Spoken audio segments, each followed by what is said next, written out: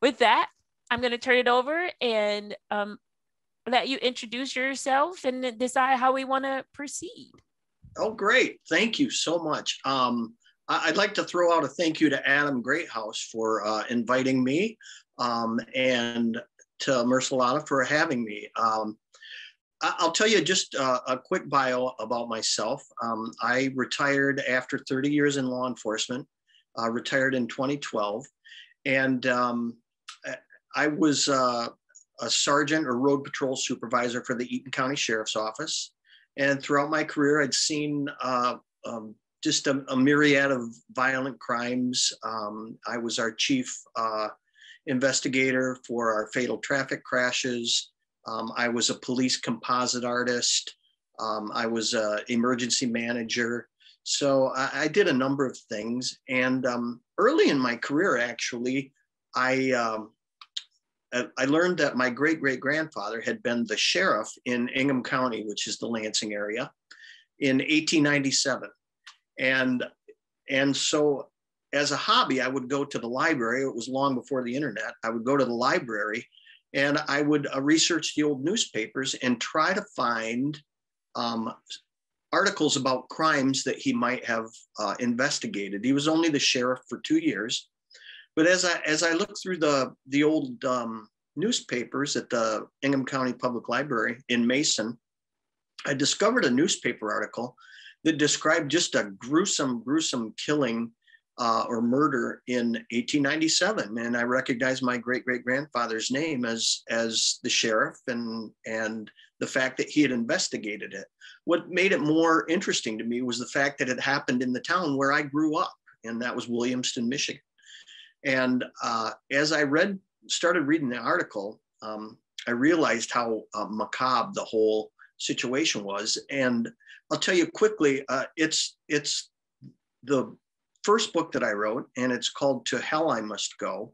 And I'll get into the title here in a little bit, but it was a story about a guy that came home and discovered that his wife had lopped off his mother's head and put it on a plate for him for dinner. And the newspaper articles back then were very graphic about how they described the scene. And I thought, wow, that would make a good book someday. And so I went through 30 years of law enforcement. And when I retired, I had always kept that in the back of my mind and said, hey, now's the time to write that book. So I started digging into more newspaper articles. And believe me, I didn't have much more than that to go on. In researching something like that, basically in the 30 years since I found that article, the internet had developed to the point where you could actually search things. And so in addition to the newspaper articles that actually were all over the country, there was newspaper articles that spread across the country. I decided to check the Archives of Michigan. And if you've never been to the Archives of Michigan in Lansing, you're really missing out if you're going to do research, because they have just a treasure trove of information. People donate their personal papers to the Archives of Michigan. There's criminal records. There's blueprints, original blueprints. There's just a treasure trove of information. And so I went there hoping that they might have the criminal records for 1897 in Ingham County Circuit Court. And lo and behold, they did. And so it was kind of like going to the National Archives, because they give you your own 4-foot table, square table, and they sit you at it alone. And you have to fill out a little form about what you want, and you have to put on white gloves. And this guy brought this card out with one box on it. And he reached in and he pulled it out and he set it in front of me. And he said, People versus Martha Haney. And I said, yeah. And so he laid it in front of me and he took off. And so I felt like Indiana Jones. I opened up that folder. And the first thing I saw was a handwritten statement, an original document from my great-great-grandfather in 1897. And that document described exactly what happened, exactly what he saw when he went into that house and saw that woman's head on a plate and saw her body smoldering on the floor because her daughter-in-law, after she decapitated her, had poured kerosene on the body and set it on fire. And it was just, oh yeah, I'm sorry. Oh, no, I just wanted to, there is so much that I just felt you shared with us. And I just wanted to break in there and I feel like everyone should have been prepared for this because you saw ahead of time where we're going. But one of the things I wanted to just come in at this point with, which a little bit of chat, just as little bit of chat was about genealogy and the road genealogy, like just knowing that, and not even just like there's your genealogy, but looking at primary, text to help you get going on ideas. And also the distance between when you first thought this may be interesting to when you actually sat down to do some like I guess real focus writing about it.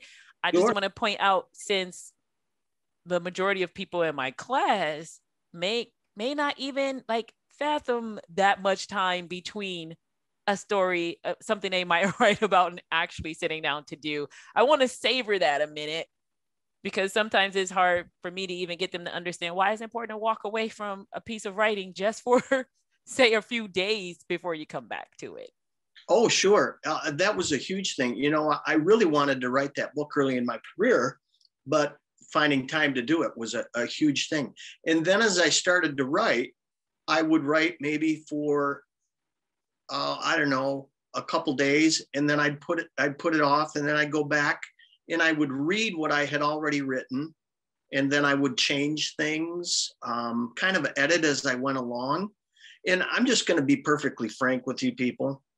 I hated English in school. I hated English in high school. I hated English in college. And it wasn't until my going back to school during my career to get my bachelor's degree in management that I discovered how much I actually loved to write. I couldn't tell you the difference, and you'll probably have to bleep this out, but I couldn't tell you the difference between an adjective and an adverb, okay? I just know that I like to write. And so it seems to flow well. I had very little editing done on my first book. And I don't know, maybe you'll read it and go, oh yeah, that's painfully evident. But I actually had a friend of mine do the editing for me. And he used to be a high school English teacher. He's attorney now. I'm sorry. I think it's unfair that our track does not have the laughter I clearly see in the faces of some of the students who are on camera, and also myself. So I just wanted to unmute so we have it on record. I think you have quite a few amen corners when it comes to the relationship to how much people loved English. Okay. Yeah. and writing, and what they may be doing now or in their future. So and folk, remember, if you have a comment or something, I will call on you if you put a hand up as we go. So I did, because when we have this recording, I don't want all those moments to just seem like it's silence. I wish people could see the faces of the two people who are on camera, but you can't hear the laughter. But we are, I feel people are with you. Oh, good. Good. That makes me feel better. And I will tell you that the question and answer session is my favorite. So don't wait till the end. If you got a question, put your little hand signal up and she'll cue you in, and we'll go from there. But so getting back to the original file at the Archives of Michigan, they also had a handwritten statement from a witness who went into the house, and he described the same thing: the head on the plate, the body smoldering, and then there was also a document from 3 doctors who had declared this woman insane, and there was a handwritten piece of paper, a full page, very small writing from the judge, who sentenced her to the home for the criminally insane in Ionia. And so beyond that, I wanted to be as accurate as I can. And that's what I really strive for when I do true crime, because people want to know the details. There is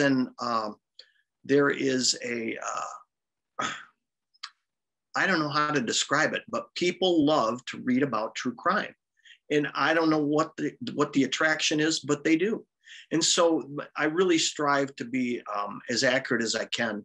And so I went a step further and I checked at the Archives of Michigan, and they actually had the blueprints, the original blueprints for each building at the home for the criminally insane in Ionia, including the women's dorm, which is where this woman went after she was sentenced. So those are some of the steps that I went to in a very, very, very old murder, where basically I had nothing but newspaper articles, and I had those few documents at the Archives of Michigan. Those documents also included the original handwritten warrant for her arrest, and the envelope that the warrant was in. It was just fascinating to me. And so I got that first book done, and it was just a short one. It was about 175 pages. I like to kid around, because I was a cop for 30 years, that I like to tell people, well, I made it in big font with lots of pictures because I knew some cops would be reading it. And I usually get a little chuckle about that. But well, yeah. Well, that was my chuckle. So That's you got good. one for me. I'm not sure if you mentioned something about interviews. I think this was the interview found on paper.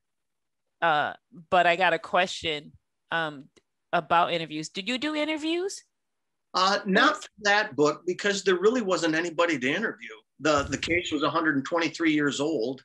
I take that back. I did talk to, because I wanted to learn where the house was in Williamston.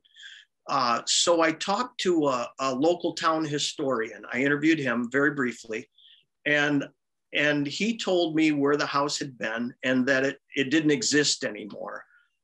So I did go over to where it had been, and I realized, believe it or not, that on the day that I graduated from the police academy, now you're going to find out how old I am now, in 1981, the day that I graduated from the police academy, the guy that I went with, he had a little party at his grandparents' house. And guess which house it was? It was the house where this murder had occurred. And I didn't realize that until I had talked to the town historian 30 some years later. And he said, oh yeah, it's the house at the end of Elevator Street. And I was like, oh my God, I've been in that house. Yeah, how strange. Well, that just means things are lining up for you to come back and write this story. Oh, I guess. It was very interesting. Yeah, I had a couple weird things happen too, but we won't get into that right now. If I got time at the end, I'll tell you a couple weird stories that happen when I write my books. So one of the things I'm trying to pull together from the chat, I'm not sure if this is coherent or not, but it seems like people are talking around or somewhere about just true crime itself and why people read it, or why what draws them in. And I had a question. Well, no, someone made a statement. It's that they think it's morbid curiosity. Oh, nope, that's the wrong one. What, Jamie? Oh, people like true crime because it inspires them. So then that led me to inspire them to do what exactly? But would you like to chime in here? Sure. Yeah. Thanks. I'm sorry, were you talking to me? Yeah, I'm like, Sure. I'm talking to you, like, I don't know. I'm asking the student too, like, could you elaborate? Inspires them to do what? But what do you think? I'm asking you also. Well, I'll tell you, when I decided to do my third book, which would be, it's really hard to tell because it's like I'm looking in a mirror. So I don't know if it's my right. It's this one, this one, Killing Women. Okay. Oh. I decided to not self-publish. I wanted to do a traditional publishing deal with an agent and a publisher. And in order to do that, you have to put together a book proposal, and we'll talk a little bit about that. But in the book proposal, you have to you have to do a little bit of research and talk about what your book is about and why people will want to read it. And so I did some research on why people enjoy reading true crime. And one of them is a morbid curiosity. It's like opening up the refrigerator and you see a carton of milk and you know it's been outdated for 3 weeks, but you still got to take a whiff. Okay. It's a morbid curiosity for one thing. The second thing is the audience for a true crime book, believe it or not, is women from about 20 to 50. It might vary a little bit there, but it's young women, young to middle-aged women. And they read true crime for 2 reasons. One, they like to be scared without having to be scared, if that makes sense, in the simplest terms. And the other reason is a lot of times they will put themselves into that situation to figure out how they would avoid that situation if it were them. And that's what some of my research discovered and that's why women like true crime so much. And it kind of fascinated me because I had no idea. I was like, what is the draw? And that's what it is. They like to be frightened without having to be scared. So what do you think of that?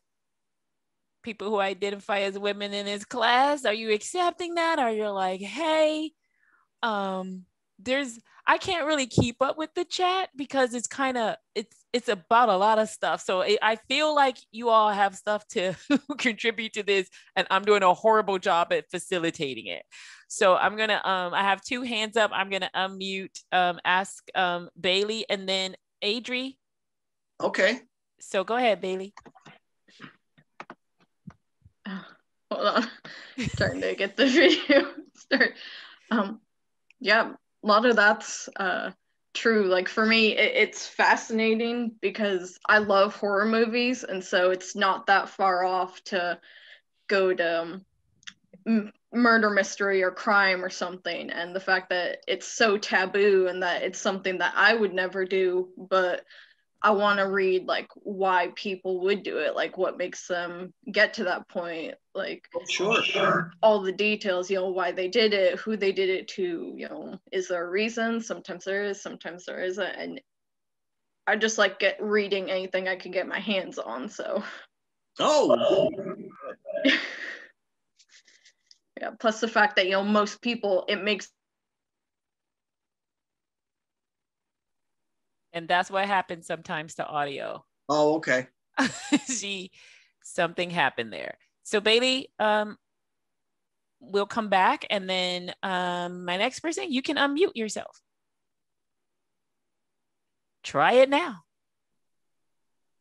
Okay. So my thought has always been that it's like a chance to like go into the abyss, but then know that you can close the door on it at any time. That that real world monsters that we know exist, we can go see them, but then typically, unless it's an unsolved mystery type thing, it's one where you get to see the bad guy lose, whether it's go to prison or get killed or whatever. Sometimes it's nice to see the bad guy get a bad end. Well, in most cases, yes. In some cases, no. But I understand exactly what you're saying. You have the ability to go, oh, I'm too tired, or this is too scary or too gory. I'm just going to put it away for a while. You have that ability when you're reading it. Yeah. That's a great point. All right. Cami, you should be able to unmute now.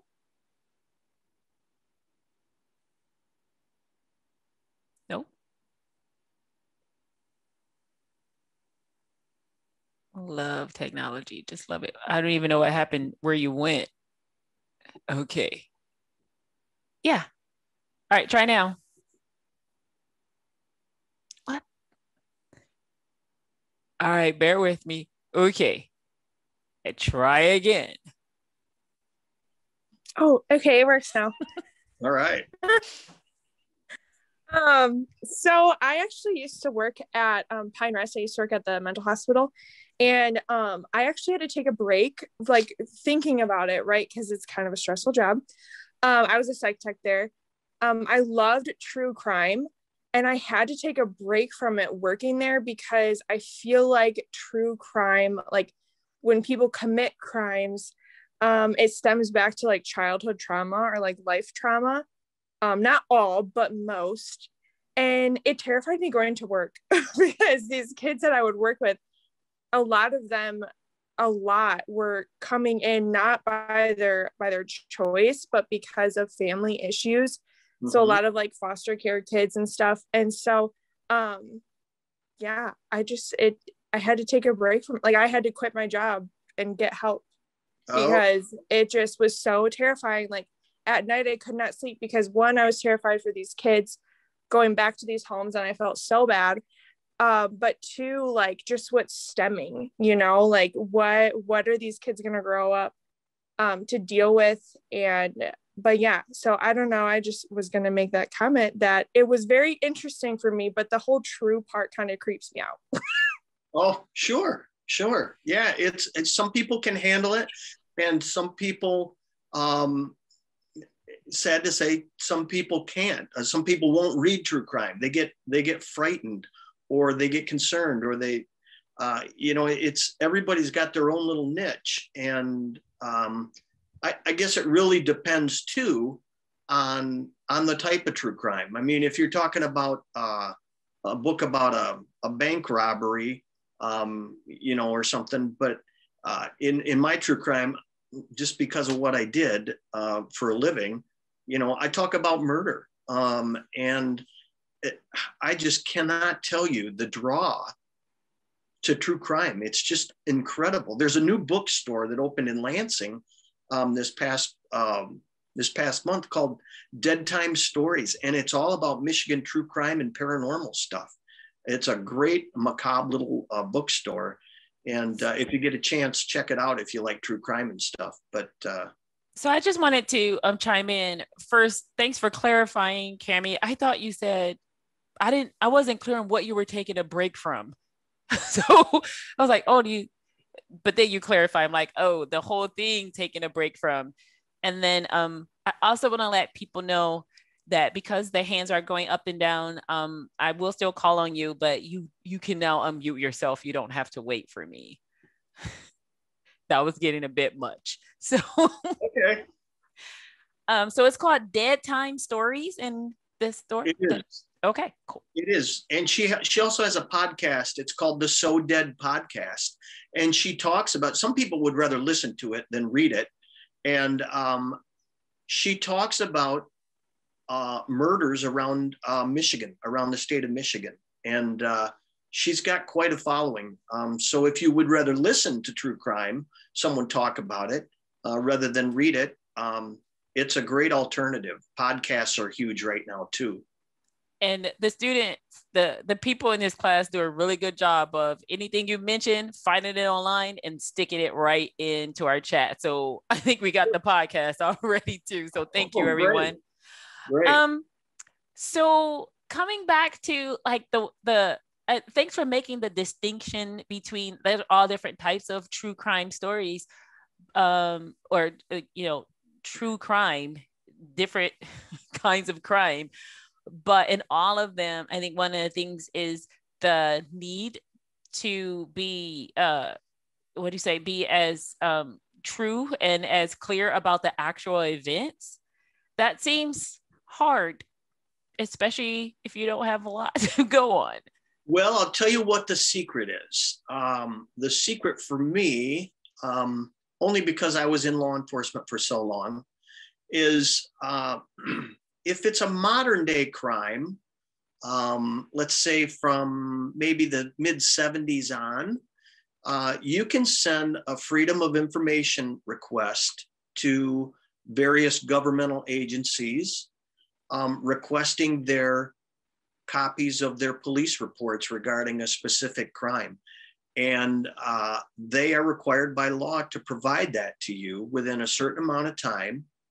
And you may find a lot of names redacted because privacy is at the forefront of that.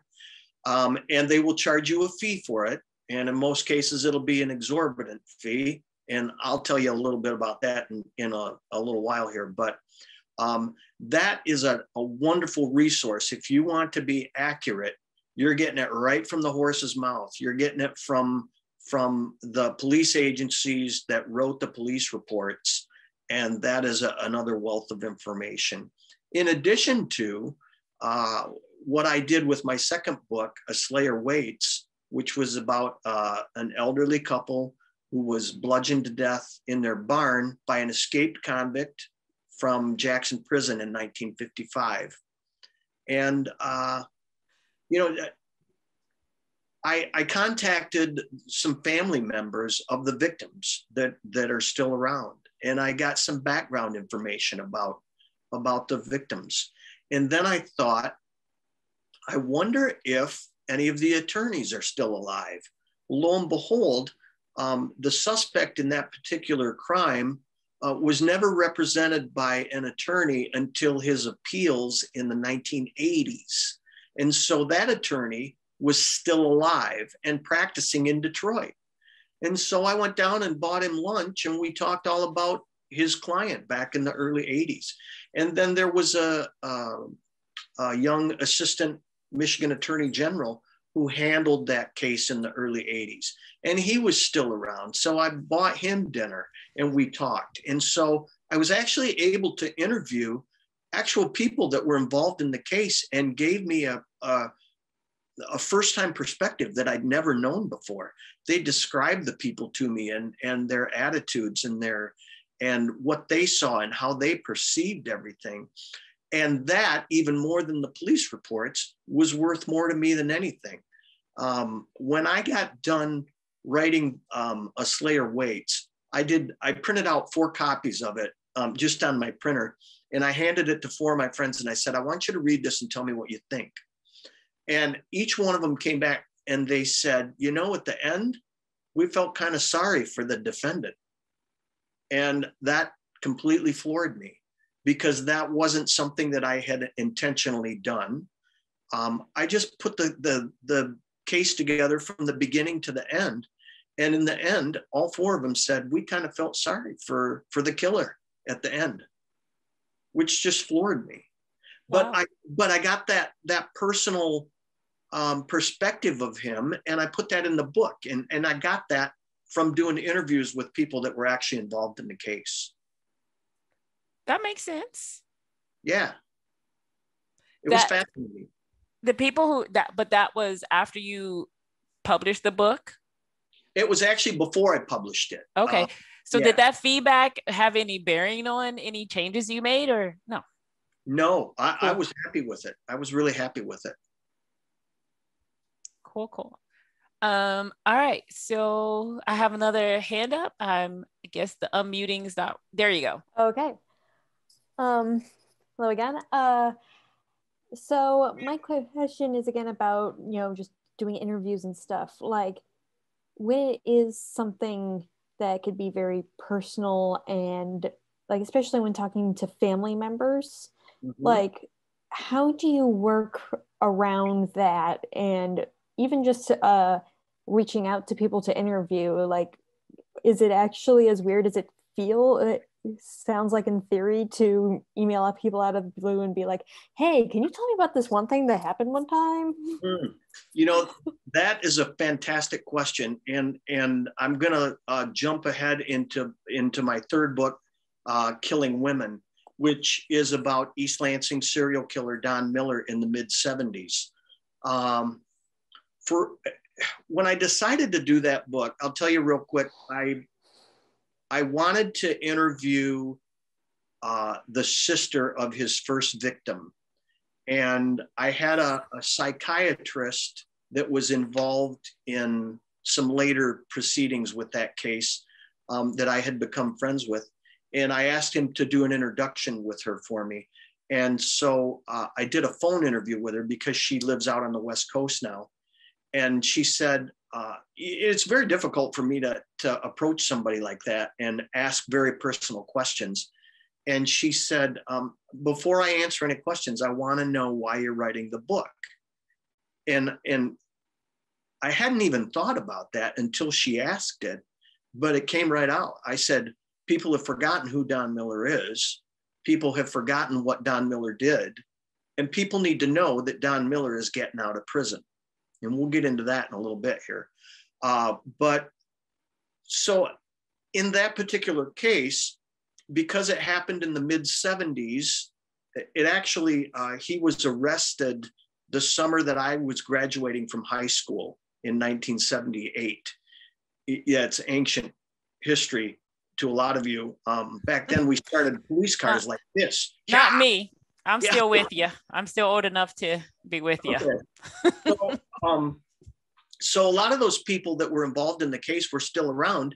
And I had, believe it or not, I had met probably 75% of them throughout my career and had become friends with them.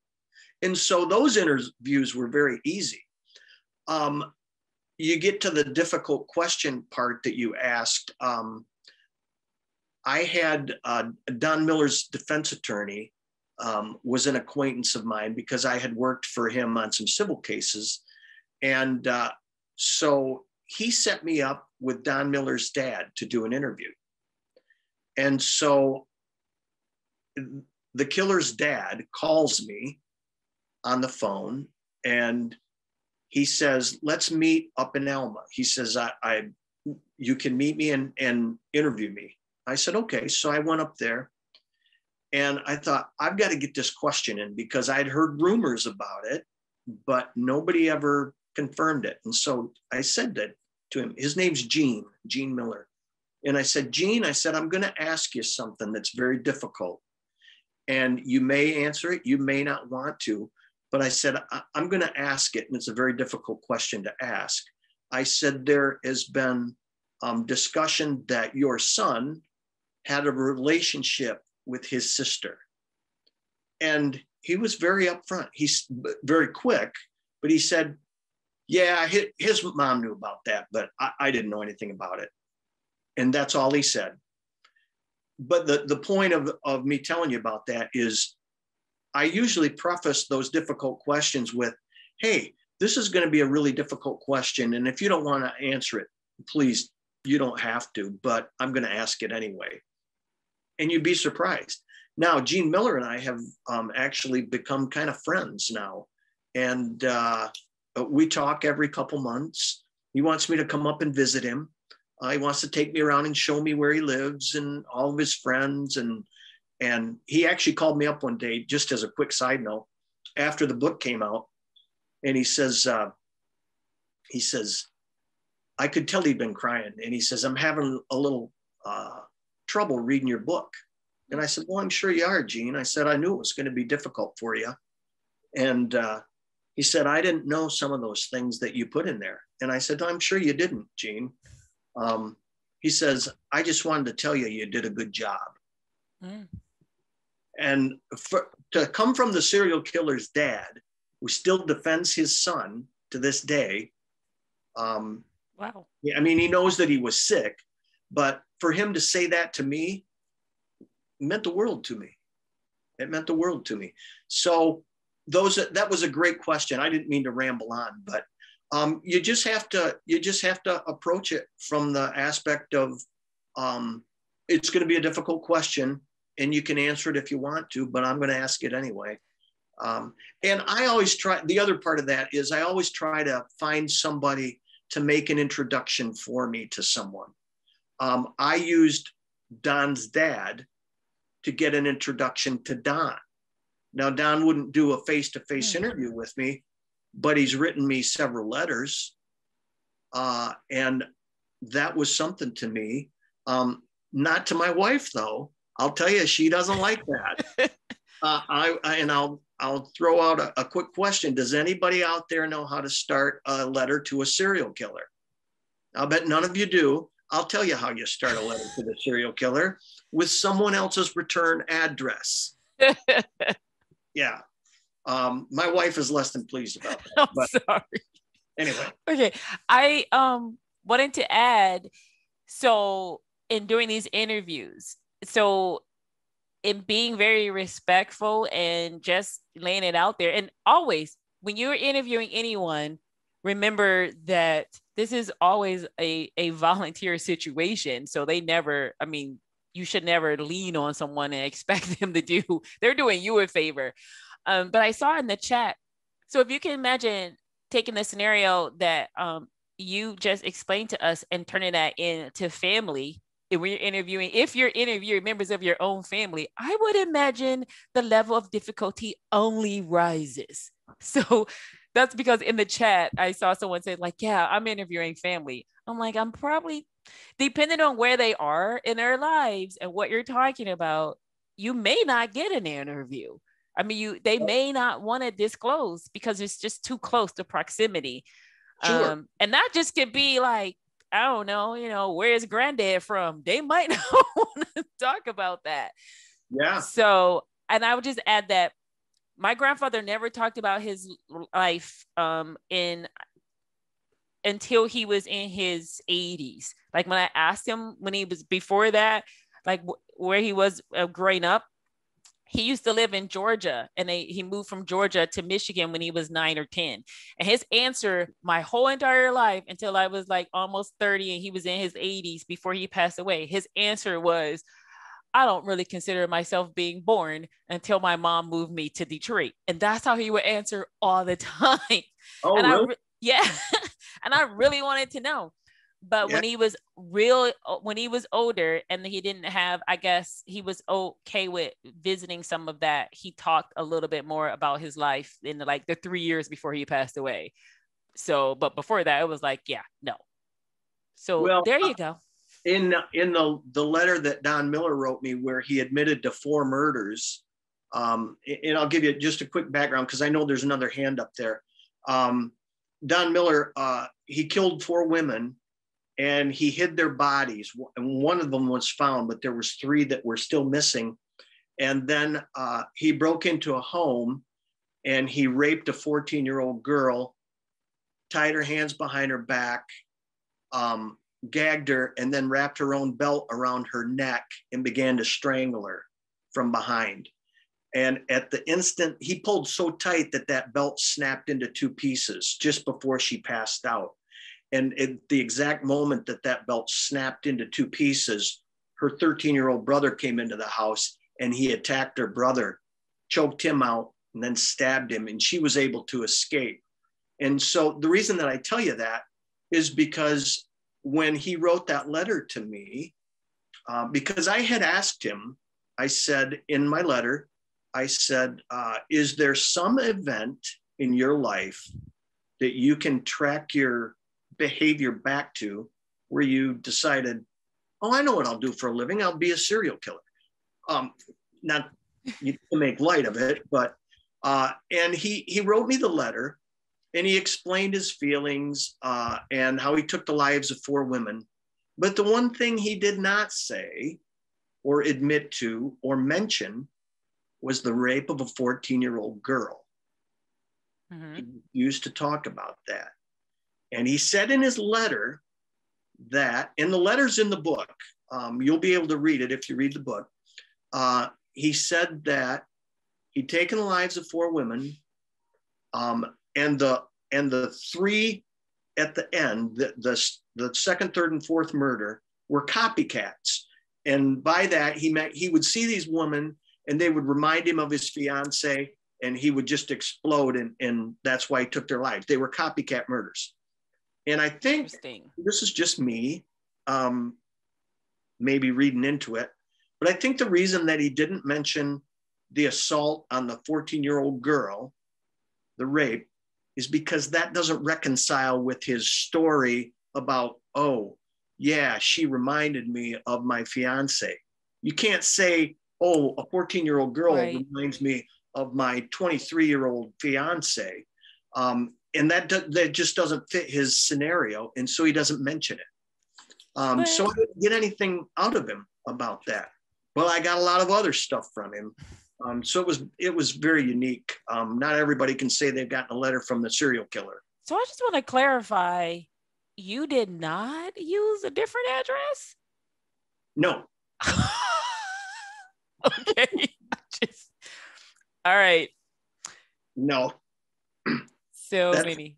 Let me tell you something. That's exactly what my wife said too. You did not use someone else's address? Yeah, I thought you were just, but okay, interesting. So again, people in class, remember the subject matter we're talking about. So if you need to dip and get out of this, there's nothing keeping you in this conversation. I don't want people to have nightmares or have to do something else because you said to this conversation. But your vivid, your descriptions. Oh, I'll come back because I see a hand raised. So go ahead. I see one. I think that's the only one. Let's see. You should be able to unmute yourself now if you have. Try now.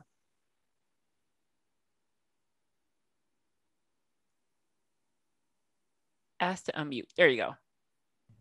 Sweet. Sorry, I missed the early part of this because my internet was giving me fits of rage. But this guy you talked to, I'm trying to think of how to say this. When you talk to a lot of these, from what I hear, serial killers, they always have the hints of, what's the word, narcissism. Basically, they always have to be in control of it. Was he like that at all? Where basically, does that make any sense? It does. And to be honest with you, no, he's not a narcissistic person. He is very, what's the term I'm looking for? He's almost an introvert, in that he hides behind his religion. He always has, he always will. He thinks that is his coping mechanism to keep from killing women. Unfortunately, it's very unrealistic. He's not in it for the headlines. I will tell you that about 3 weeks ago, we shot a documentary about the book for Netflix, and we asked him to participate, and we asked his dad to participate. And I honestly thought that I might be able to get his dad to take part in it, because we have a relationship, if you will. And he said, I'll have to think about it. And so I sent a letter to Miller in prison. And I said, hey, listen, you were kind enough to tell me about the 4 women that you killed and why you killed them in the 70s. How about, and he did that. He told me that he did that because maybe it would help other people who were having the same issues that he was having in the 70s. By that, his pent up anger, his inability to communicate with his girlfriend, that's what drove him to murder. And so I said, this is a much larger audience. If you go on national television or international television, you can help some others. And he sent me a letter back, and it said, I need to talk to my family to see what they think. I need to talk to, I think he said his dad. And he said, I need to think about what's best for me. And that's the last I heard from him. I suspect that they chose not to, not because it was a blood-mongering TV show that you might see on Reels, because it was a documentary. I think that they didn't, because on Monday of this week, 4 days ago, Don Miller had his 9th parole hearing, and he knew that was coming up. And I think that's probably why they didn't do it. I don't know that for fact yet, but that could be the reason. And to follow up with that, I don't know if he got parole yet. We won't know for about 30 days. that there's so many dynamics to, especially a true crime story that has current, consequences and ramifications, unlike the very first one. And I think was the second one, was the second one a serial killer? Yeah, I mean, was that person still alive and in prison, the second book? Oh, he actually, just as a follow-up to that book, his case was going to be heard by the United States Supreme Court in 1984, 30 years after the murders, and he passed away about a month before his case was going to be heard. Okay. And the Michigan Attorney General's office was concerned that he was going to get out. Okay, that's why I'm saying that. But some of the things you said about whether or not this person would participate in, I mean, these are real consequences. I mean, yes. So there's so many levels of concern or perspective that go into when you're writing about something more current. I will follow up on mine later because there's another hand up and I want her to be able to participate. So you should be able to unmute yourself. Try again. There you go. Okay. Hi. Hi. I was wondering, thank you for being here, by the way. Absolutely. I was wondering if you're at all concerned that Don Miller, when he gets out, if he'll resent you or, have a vendetta or anything, or do you have any concern about that? No. And people ask me that all the time. Yeah, I was a cop for 30 years. So, I carry a gun with me everywhere I go. And quite frankly, I'll tell you about one of the letters that Don sent me, because I'll be honest with you, I worry about his dad. His dad's 88 years old. He just had a kidney removed last year. He has his ups and downs. And so every once in a while, I'll call him just to check up on him. And I wrote Don a letter after the book was published. And I said, hey, the book's out. It goes from the beginning to the end. I don't judge anybody in it. I just put down the facts. And that's exactly what I told Gene. And Don wrote me back a letter it was like a thank you card. And it said, thanks for taking care of my dad or watching over him. He said, it shows you're a very caring person and I appreciate that, or something to that effect. And so, no, I'm not afraid that Don Miller will come after me. He'll be in his mid 70s. If he doesn't get parole this week or this month, he will be released in 2031. He will have served all of his time, and he will get out and he'll be in his mid 70s.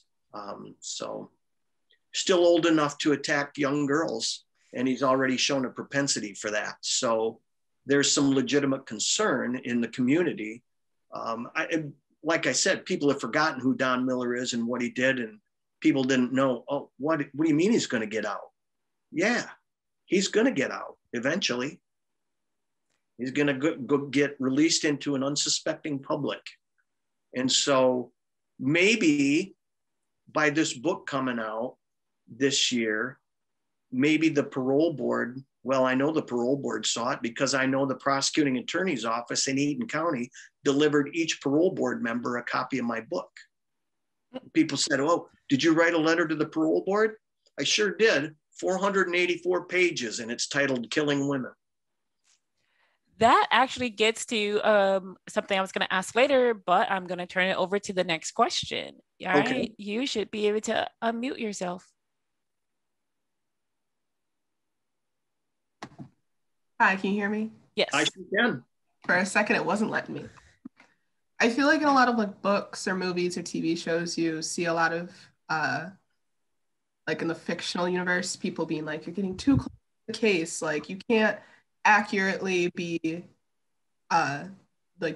doing anything with this case if you're getting too close to it. So I'm wondering have you ever been criticized for actively having some kind of relationship with his father, or even a minor relationship with him? Or have you ever felt weird that you had that closeness to something, even if you weren't actively investigating it? That's a great question. No one has ever criticized me for that. I've had a couple people joke around, and they'll go, "What, are you going to have him over for dinner when he gets out of prison?" Referring to Miller, and but they were joking. So no, nobody's ever criticized that. And does it feel a little weird? No, I don't think so. I honestly, I like to tell people that.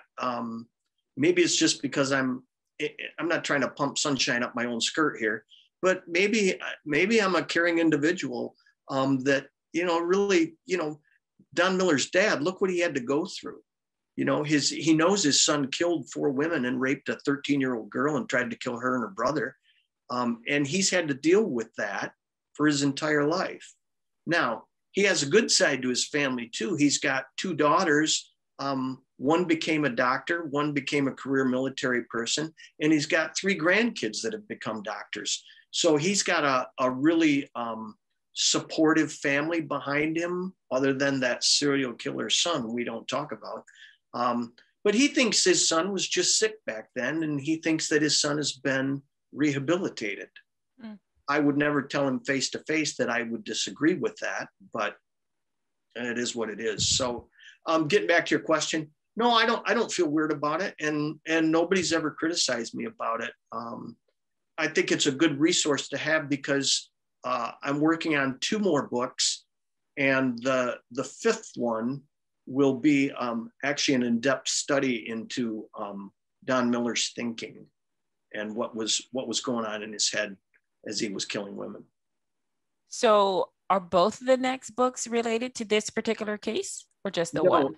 No, actually, my next book, which is about, I'm going to say half done, is an unsolved murder, 60-year-old murder. Oh, and that's the one some people don't want because it's unsolved. So we don't. Oh. Well, how about if I throw in the caveat that I think I know who did it, and he's still okay. Yeah. Well, that does get to, I wanted to ask, like, people write for all different types of reasons. It makes sense that the career you were in, but why do you do it? What do you expect to get? What do you want us to get out of it? Like, why for you? Well, I'll tell you what I don't expect to get out of it, and that is rich. In all seriousness, I self-published my first 2 books, and you make more money when you self-publish your book, but you don't get the national exposure unless you have a really good marketing plan.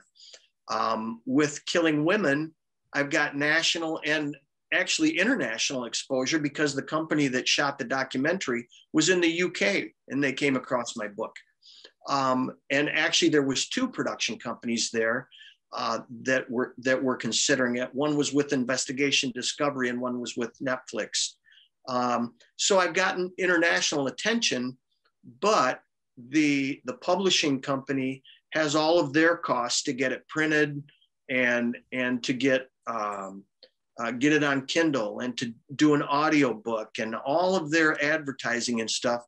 And so whatever's left goes to my agent, who gets 15%. And then whatever's left from that comes back to me. So I'm back to your original question. That's one thing I don't expect. What do I do expect to get out of writing? Mm-hmm. I enjoy it. It's not strenuous for me. I love to do research. Newspapers.com is a treasure trove of information. Yeah, absolutely. I love it. And because I live so close to Lansing, the State Library of Lansing, the Archives of Michigan, both treasure troves of info. I love to go up there and just spend the day digging into something. The other thing I expect to get out of it, I would like to say that my latest book, I like to think that it may be responsible for keeping Don Miller, at least in part, for keeping Don Miller in prison for 10 more years. Because when people have read it, there's a public outcry. what do you mean this serial killer is going to get out? And the book explains why he's going to get out. And I think it's an educational piece, if you will, for the public. Okay. I see 2 more hands, and I'm also watching our time, but I do definitely want you to get your time in. So I'm going to go to Emily and then come back to you, Adri. Okay. You should be able to, there you go. Hello. Can everybody hear me? Yes. Yeah. Mm-hmm. Sweet. Sometimes I do have a little bit of trouble with Zoom with that. First of all, thank you so much for being here today. This is actually really fascinating. I'm not much of a true crime person myself, but I might be after this. So I had a couple questions in regard to publishing, I guess.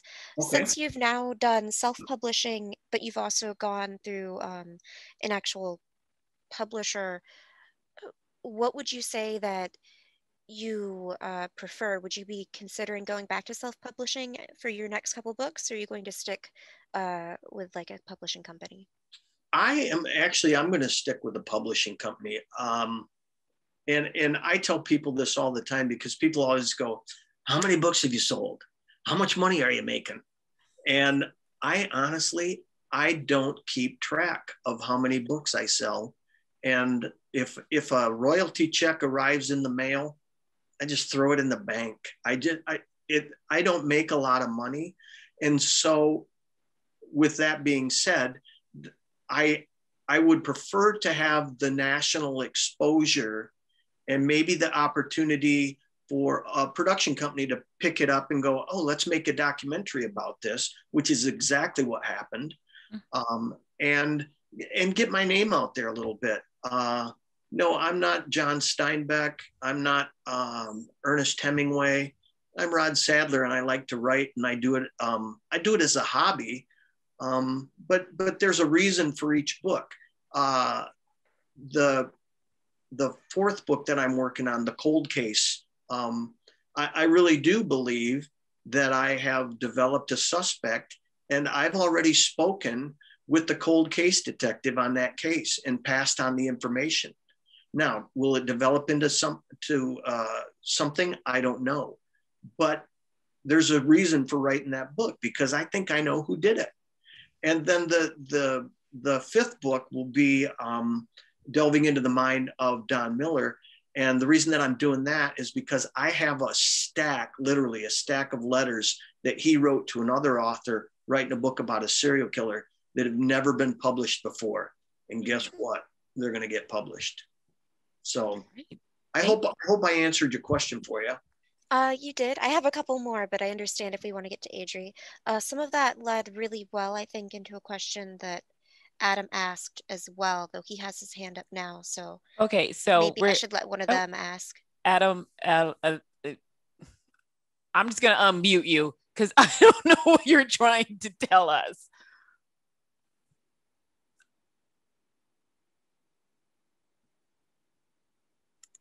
All I was gonna say is I can share, but I'm sorry, Adri. We'll come back. I was just curious. With you said in your 4th book that you think you know who the killer is. So I was curious if you're worried about a potential defamation lawsuit on your hands of like accusing this person, if you're planning to do that, and then them being like, "Hey, that's not true." Well, that's a perfect question, because I have played that scenario in my mind 100 times. How am I going to do this? I thought when the book ends, it'll be the last chapter in the book. And he is in prison.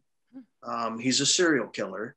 He is in prison for murdering a woman in 1973. And he was also charged in the murder of a 16-year-old girl in the early 80s, but that case was eventually thrown out. But with that being said, I think that my way to get around that is that I can use his name if it's out there in public record. And because he was charged in these cases, it's out there in the public. There's no question that his name was in the newspapers as a suspect, as an arrestee, as a involved in a cold case, where, as a matter of fact, a friend of mine defended him. So I did try to get his records through my friend, but even though he's still in prison, there's still an attorney-client privilege there. So I'm not too concerned about it. He's in his 80s. I'd like to see the state police either say yay or nay it was him before the book is published, but whether or not that happens, I don't know. But that was a great question. All right, thank you. And now back to you, Adri. I have been chosen. All right, so my question is, so when you're working with a nonfiction genre, sometimes people want to use that technique where, they're trying to get into the mind about, like a play-by-play, from the point of view of the victim or something like that. And one of the issues that ends up coming up when writing nonfiction is not putting words in the person's mouth, in the mouth of somebody who can't speak for themselves, either because they died 100 years ago or because, in your case, maybe they were murdered. But so how do you navigate that kind of dichotomy of, well, I can't say that they looked over here and saw this because that would be a lie, because I don't know if they did. Well, I'll have to tell you first, I don't know what dichotomy means. No, I'm just kidding. Momentary panic. I'm just kidding. The way that I've gotten around that is if I put a quote in a book or something someone said, I footnote it and I name the source. I don't fictionalize, if that's the term I'm looking for, a conversation with somebody. I'll give you an example. In the book that I'm writing right now about the cold case, where I think I know who did it. There was a woman killed in Minneapolis, Minnesota, and I know for a fact, because it was her neighbor that was quoted in the newspaper, that said, she came to my door and she said, "I've got a knife stuck in my neck." And so I put that quote in the book, where I put, or it will be in the book, where I put, she made it to the neighbor's house and she said, "I've got a knife stuck in my neck." And then I name the source. But I don't make up dialogue, if you will, when I'm creating a scene or writing a section of the book. I just go by the research that I found and kind of work it that way. Does that make sense?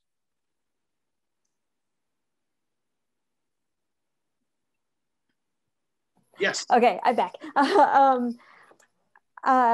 I think so. So, like, even when there's situations where, like, what you do know is that, he had a quick chat with the taxi driver about the weather. You don't try to elaborate that into an actual scene where it's like, yeah, like, oh, what do you think of the weather? Oh, I thought it was really terrible that day. Oh, no, I don't. In my second book, Slayer Waits, the killer had made it back to the small town of Mason, and he went to a cab and flagged down a cab driver and got a ride into Lansing to the bus station. And so I wrote that particular section is Buchanan made it to Mason, and he went over to the cab stand, and some of the research I did, I found out that the cab drivers kind of looked at him a little suspiciously, and one of them was supposed to get off duty, but he stayed on and rode to Lansing with his partner because he was a little concerned about the guy they were giving the ride to. But there was no dialogue, and so I didn't put any dialogue in there. There was no dialogue that I found in any of the newspaper articles. So yeah, I don't try to create stuff that wasn't there, because people ask that. I had a state trooper ask me, he said, "Where'd you get that dialogue? Did you make that up?" And I said, "No, those were taken from printed sources, and they're listed in the back of the book." And so here is where we get the difference between the creative part of nonfiction. So creative nonfiction and nonfiction. So, and some writers have gotten in trouble for this in the past. Like they, even when they're writing about themselves, they say this is all true, but they have added stuff and not said, I brought this from other places. So I think that's a good question. I could have added stuff. Oh, Well, so I've got a sister who works in children's publishing, and she has that issue when publishing biographies for children, especially when they're in picture book form, because a lot of times the way you spice it up for kids is having people talk to each other, and then it's like, oh, but we're talking about Thomas Jefferson or whatever, and we can't actually put words in his mouth unless he actually said it, even though half the things he's saying have vocab too high for their brains. So in Killing Women, there's a lot of dialogue. There's a lot of courtroom stuff in the latter section of the book during the trials. And so I used a lot of transcript dialogue, and I would put that right in there. And I didn't footnote it. And when the editor got it, she looked at the 400 and some pages, and actually it was over 500. And she said, number one, you have to cut this down. It's too long. And she said, number two, can you footnote everything? And I just went, oh my gosh, are you kidding me?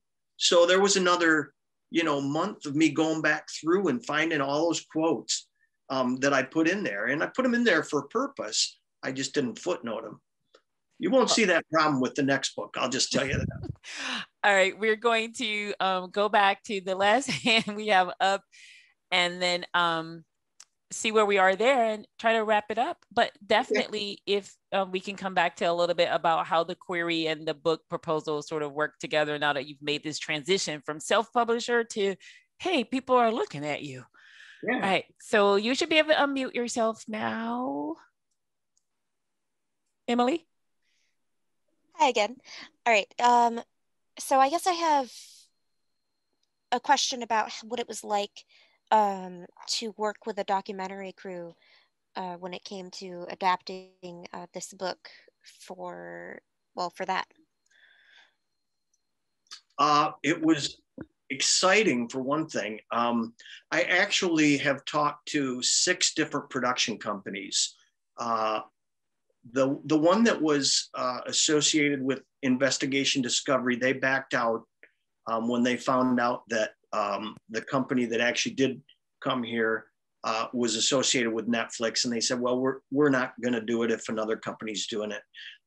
There's another production company that really considered it real close, but they decided not to do it. And there is another one from the A&E network, the Law and Courts channel. I think they do like Live PD. It's that Dan Abrams channel. They want to do something. And so when you get the first phone call, it's like, wow, this is really taken off, because they picked it up in the UK. So the way they did that was they would call and email me and say, can you get us this? Can you get us that? Can you put us in touch with the surviving victims? I said, well, I'll have to check with them to see if they want to participate. Here's a list of other people I think you should talk to. So I actually worked really close with the production company. And then they finally, because they were in the UK, they hired a cameraman and a boom guy out of Cleveland. And they sent them up and put them up here in Lansing. And so I met with them. We did our interviews one day. They interviewed everybody throughout the day. And then the next day I took them to each murder scene where Miller had dumped the bodies. And then he interviewed the victims, the 2 surviving victims, at the end of the day. And we did it in Grand Ledge. And if you're not familiar with Grand Ledge, it's a really quaint little town, and they've got a little island with a bridge. And I said, you should shoot this. I said, you should catch them going across that bridge, kind of shoot through the rail. And he goes, listen, he said, you contact the production company that hired us, and you tell them that you want to be billed as the associate producer, because if I had one here, he'd be doing exactly what you're doing right now. So I thought that was kind of funny, but it was really fun working with them. I had worked with some production companies. I did a couple TV shows back in the early 2000s called Accident Investigator. And I got to fly to Montreal, and we did 2 episodes. You can find them on Amazon Prime. So I was kind of familiar with how they worked, and it's always fun to work both behind the camera and in front of it. Did that answer your question? Yes, thank you. Actually, Adam had another question that he gave me permission in the chat to ask. Okay. I'm sorry. He wanted to know how selling the rights to that worked, as far as multiple networks working on the same source at the same time goes. That's a great question, and I'm not sure I can answer that. Well, I can to a degree. Randy Gilbert is the surviving, he was 13-year-old brother to Lisa Gilbert, who was the young lady that was raped. And the only reason that I use their names is because they said I could. I've become friends with both of them. They're very dear people. And Randy was approached by one of the production companies, and they said, we're going to send you a contract and we're going to pay you $25. And the contract says that we have exclusive rights to you for 18 months. And that just didn't sound right to me. And so Randy called me and he told me that. I said, that doesn't sound right. So one of the other production companies had talked to me, and the one associated with Investigation Discovery, and they said, yeah, we don't have a contract for you. And I said, well, what's this contract from this other production company? And they said, that's very unusual. If they want exclusive rights to somebody, it might be for maybe 6 or 8 weeks, but not 18 months. And I think that the reason they paid him they were going to pay him $25 was that way they could say, hey, look, we paid you for exclusive rights, no matter how little it was. And therefore you can't go out and talk to any other production company. Now, the production company that shot the documentary here, they were like, we don't care if somebody else is shooting a documentary too. We're doing ours. And they said that happens all the time. So I think each production company works a little differently, but these guys were great. And there was no contracts involved or anything like that. As a matter of fact, they paid to fly Lisa in from California and do her interview here rather than have to fly out there. So. And I think they paid her week's wage while she was away. All right. Thank you. Sounds like it was sure. A really positive experience. In the future, if we have more questions or are curious about other aspects of the true crime, or maybe would like to, should we decide to write our own, ask you like maybe where to look a little bit more, would we be able to get your contact information so we could ask stuff like that? Absolutely not. I only give that to serial killers. Of course. You bet. You can have all my contact information. I'm on Facebook under Rod Sadler Author. You can private message me there. And I also have a Twitter and an Instagram account. So there's multiple ways you can get a hold of me, and I'd be happy to help you in any way I can. Absolutely. So everyone, you can unmute yourselves. We're at that point that we need to be winding down anyway. So they did have 2 things to look at, which was the query letter and then the book proposal. So my question is, for this book here, did you actually go looking? Is that how did you go looking for a publisher this time? I did. You're talking about For Killing Women. Yes. Yes, I actually did. I had to do some research because there's so many different books out there on how to write a book proposal. And I knew that was something that I had to do. You can't just send out query letters and hope for the best, because you're not going to get anywhere. I'll give you some tips about about book proposals and approaching either agents or publishers. I chose to go with an agent and let them find me a publisher rather than try to go directly to a publisher. Each agent and each publishing company has very specific guidelines that they want you to follow because they get thousands and thousands of queries and book proposals each month. And a lot of them go right in the delete file. So the teaching moment here is, if you're going to approach an agent or publisher and they have specific guidelines listed on their website, follow those to an absolute T. And when you put that proposal together, it ends up being mine was about a 60-page document, I believe. I'm looking at it right now. It is 74 pages. Is it? Yeah. Yes. That's the proposal, which is a lot longer than the query. Right. A query letter is literally a one-page letter, which seems really odd because you have to put in a hook, you have to put in a little bit about yourself, and you have to put in why you think your book is good. And you got to squeeze that into one page. And so in my case, a couple of the query letters I put out, my hook was, what could be more frightening than the inevitable release of a serial killer? I mean, that grabs your attention right there. What do you mean inevitable release of a serial killer? Okay, and it's a true crime book. That means somebody's getting out of prison. And then I did a little blip about the book, a little bit about myself, and hoped for the best.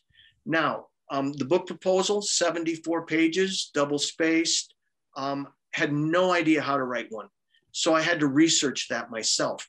Now, when I do it for the next couple books, it'll be a little bit easier. Each time it'll get a little bit easier. But do your homework, follow those to a T. I'll give you, I know you're in a hurry here, but I got to tell you just a quick story. Nope, go ahead. I submitted 50 queries to agents. And the book that I got was a guide to agents and publishers, the 2020 book or 2019, whatever it was.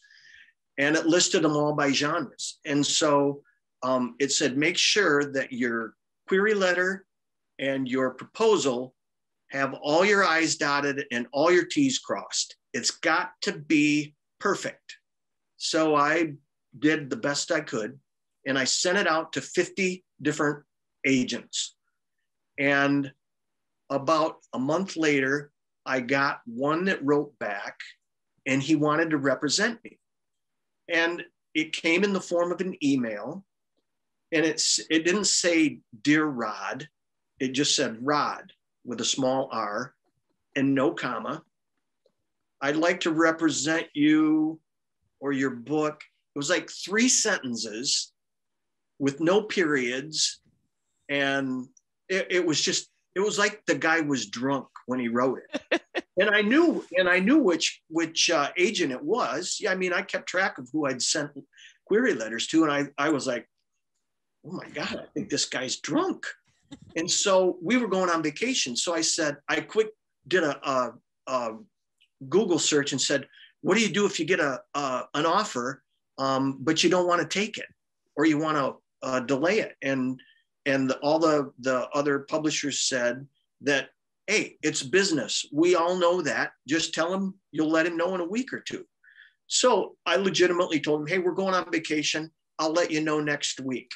And the next day, I got a letter from an agent in New York that was perfectly typed. Everything was perfect in it. And she said, this is exactly the type of work we're looking for. We'd like to represent you, blah, blah, blah, blah, blah. And I'm like, well, this is a no-brainer. So I sent an email back to the other guy and I said, I think I'm going to pass. And he sends me back an email.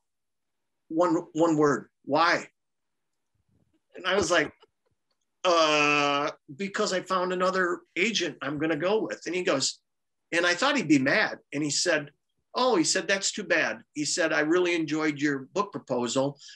If that deal falls through, get back in touch with me because I'd like to represent you. And I thought, well, that was nice of him. Yeah. So just make sure all your I's are dotted, all your T's are crossed, and follow those submission guidelines to a T. They may want 1 chapter, they may want 3 chapters, they may want, I don't know, they could ask for anything, but make sure you follow those to a T, and you won't get dumped in the delete file. So I just want to clarify, you sent the query to a bunch of people and then you got this response. You got 2 responses. Awesome. That you, but the one you responded to, so the follow-up to that was this 74-page document. What they wanted is more. Correct. Yeah, okay. Because a lot of them will say send a proposal, or some of them may just say, hey, send us a query letter. That's all we want. Or send us a query letter and a sample of your work, 3 chapters of your work. Everybody has different guidelines. It's nothing set. But when you do a book proposal, make sure that the book proposal follows the standard book proposal guidelines. Don't stray from that, because once they see that, they just hit the delete button because they don't have the time to look through. They could be dumping a book about Harry Potter and not even know it, because maybe the book proposal wasn't formatted right.